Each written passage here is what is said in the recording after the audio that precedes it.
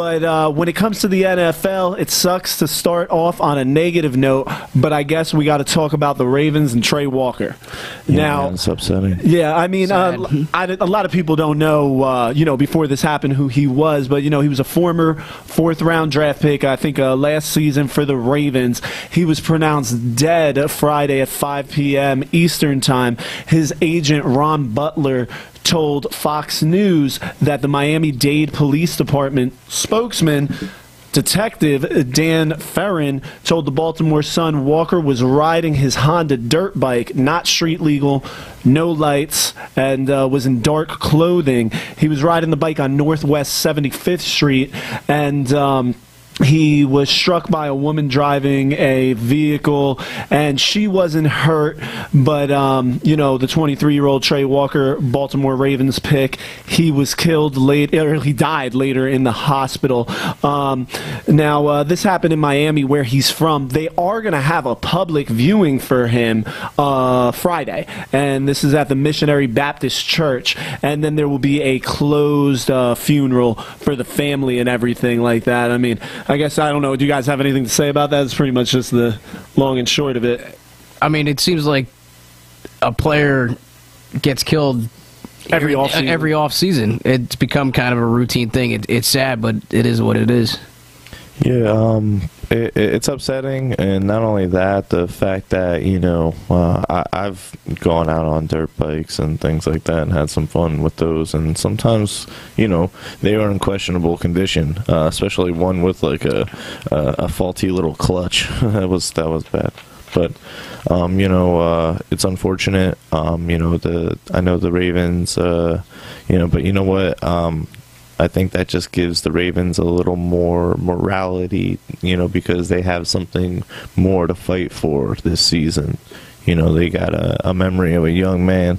So, I'm sure they'll be like honoring him somehow. I don't know. Maybe they'll wear the number, whatever jersey number he had, the little sticker on the helmet or something like that. I'm sure they'll do something. That defense is usually tough, and I think now that they have that morale, to come around and overcome a tragedy in their team. This should be let's keep all eyes on these Ravens, because they're going to do some big things, because they're going to be playing with heart. Yeah, now let's keep it with the Ravens, but jump over to some more football-related stuff. Now, Rob Mandy, he's an AP Pro Football writer. He says that Ravens head coach John Harbaugh has said the team has come to an unofficial agreement with Trent Richardson. Now, Trent Richardson, everybody remembers him. He's only 25. I did not realize that he was only 25. Yeah. He was only drafted 4 years ago. I know, but I'm just saying, he came out, he was a big deal, he fizzled out, he's already done, and I'm like, I just thought that would have took longer to happen. But anyway, they've come to an unofficial agreement with the 25-year-old running back. Like I said, he was the number 3 overall pick out of the 2012 draft, coming out of Alabama, going to Cleveland. Now, Cleveland unloaded him just after the second game of his second season over to the Colts. And after the 2014 season, he was released by the Colts, and then he signed with, who was it, the Raiders? And then got cut before final cut, and he wasn't even on a roster last year. But, I mean, it looks like they're having him come in as a number 2 for Justin Forsett, who had 641 yards on 10 games last year. He needs help over there. And not only that, there's a lot more offensive weapons getting involved over there in Baltimore. So, yeah, watch out. And not only that, Steve Smith's going to be coming back, and this is going to be like his last year. So, and he's going to fight. So, yeah, watch out for these Ravens. Yo, one thing I was surprised about, and I think you were too, Sean, when we were talking about it before, I didn't realize he had 17 touchdowns. I thought that. Yeah. I didn't think. I would. He only has 3.3 yards a carry, but I did not realize. I thought he had far less than that. Like I said, he fizzled out in no time. Yeah, he hasn't really been what everyone thought he was going to be. Yeah, that's number 3 overall pick, running back. But maybe as a number 2, he had an all right rookie season with Cleveland, but then he hasn't been anywhere near what he was projected to be since then. But they also, I think they also still have that Taliaferro guy there in the backfield, and that working Taliaferro, Lorenzo Taliaferro. Yeah, he's an all right.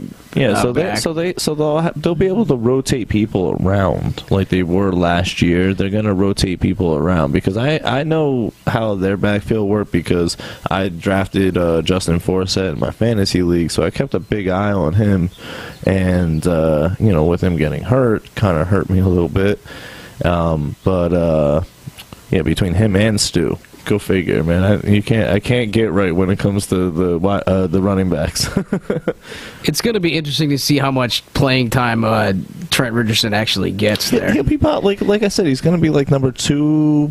That's what I see. I think number 2. I see Taliaferro probably being number 2, and then Trent Richardson maybe. On a third down and short or something like that, they might throw him in there just to see what he can do. But let's remember, Forsett only played in 10 games last year. Forsett goes down. So he might be coming in, at a increase. He got hurt last year, right? More than half the season. Yeah, exactly. Well, he played in 10 games last year. Yeah, so that's more than half the season, though.